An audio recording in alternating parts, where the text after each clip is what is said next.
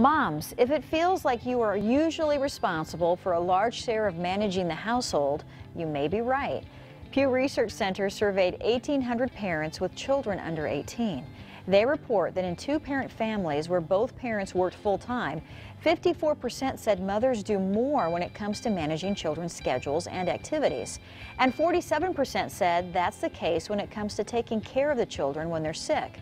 When it comes to housework, 59% of the two-parent working families said they share chores equally, and 2/3 said they share discipline and playtime equally. The survey did find a significant gender gap in how mothers and fathers perceive the distribution of labor, with mothers more likely to report they do more and fathers more likely to report equal sharing of labor. For more ways to make mom's life easier, check out momseveryday.com. I'm Taryn Vanderford.